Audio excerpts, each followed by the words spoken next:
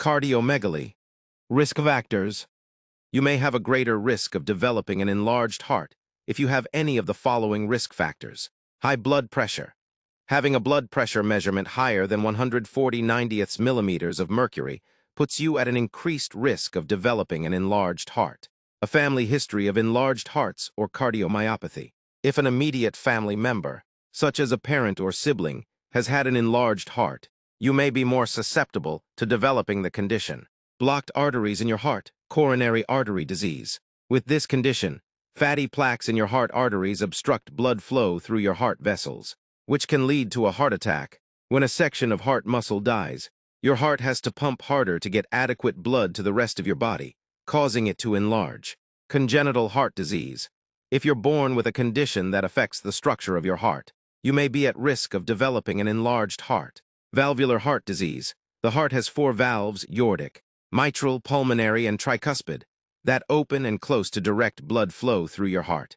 Conditions that damage the valves may cause the heart to enlarge. Heart attack.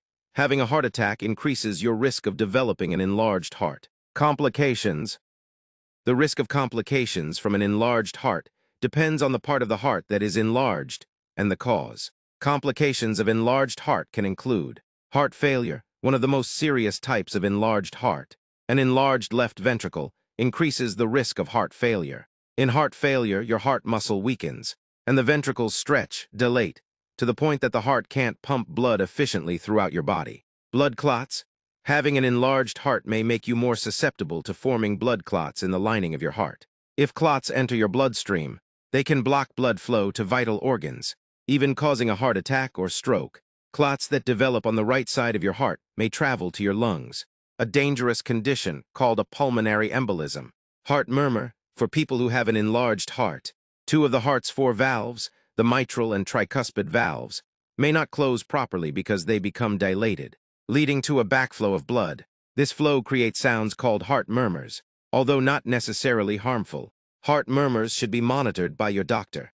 Cardiac arrest and sudden death. Some forms of enlarged heart can lead to disruptions in your heart's beating rhythm.